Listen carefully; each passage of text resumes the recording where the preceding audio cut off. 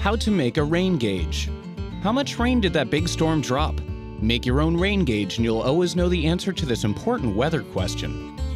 You will need a ruler, clear waterproof tape, a straight-sided glass jar, glue, a wood block, and a rainy day. Step 1.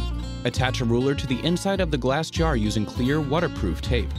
Make sure the ruler touches the jar bottom. Break the ruler in half to better fit inside the jar. Step 2. Glue the jar to a block of wood to create stability in strong winds. Make sure the wood block is heavy enough to stand up to tumultuous weather. Step 3.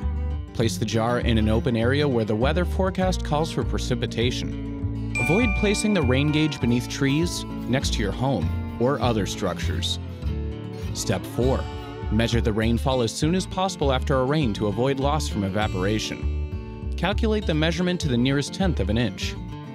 Step 5. Record rainfall measurements from your rain gauge for a period of months to track precipitation and compare months and seasons. Now, use your data to your advantage and plan the best time for your favorite outdoor activities. Did you know? As of 2008, Las Vegas was the driest major U.S. city, receiving 4.49 inches of rain annually.